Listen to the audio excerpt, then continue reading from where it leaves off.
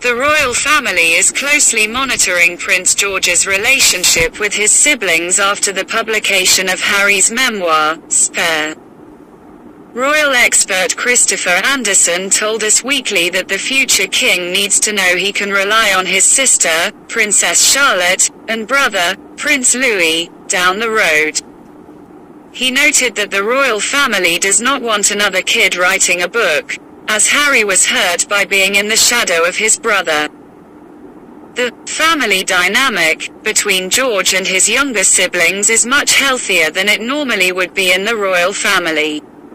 Harry, who stepped back from his senior royal role in 2020, claimed he and William had 1 million physical fights throughout their lives. In 2019, William attacked him over his marriage to Meghan Markle, claiming that his brother grabbed him by the collar and broke his necklace before William knocked me to the floor.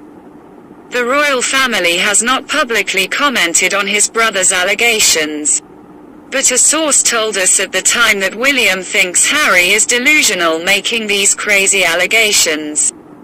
In the months that followed, Anderson revealed that not much has changed between King Charles III and the late Princess Diana's 2 sons.